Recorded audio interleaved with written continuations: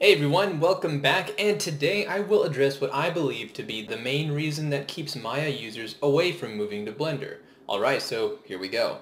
Blender has no equivalent to Mel-Script. So for anyone who doesn't know what Mel-Script is a built-in system to Maya that allows the user to create their own commands.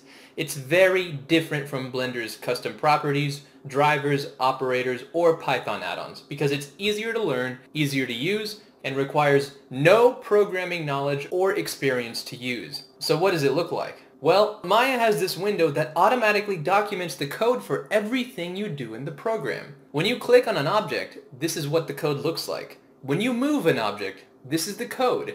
When you create a box, duplicate it 3 times, and then name it John, Bill, and Jill, this is the code for that. And at any point, you can copy, paste, and save that code as a button, and anytime you press that button, it will do the exact sequence of events perfectly. You might be wondering, how is this useful?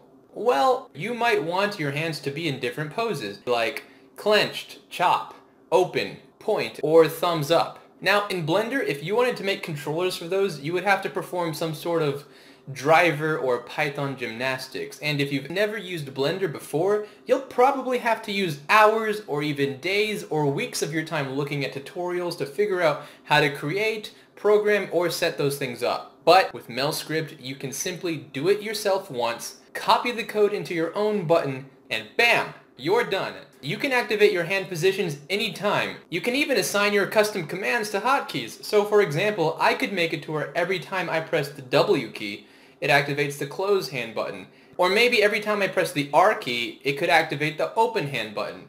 It's literally that easy. No programming, operator, or driver experience required. And there's really nothing like it in Blender. As a programmer myself, I understand that this isn't a small or easy thing to implement, and I'm not condemning the Blender team for this lack of function. You guys probably don't get paid enough to do this kind of stuff. But if you want Blender to surpass Maya, this will be the biggest challenge you'll need to overcome. If Blender could implement a similar system, I can say for sure that many Maya users would have a very hard time finding reasons not to switch to Blender. And personally, as someone coming from Maya, I really look forward to seeing it surpass Maya in the near future. With that being said, thank you so much for watching. If you enjoyed this content, please don't forget to like and subscribe.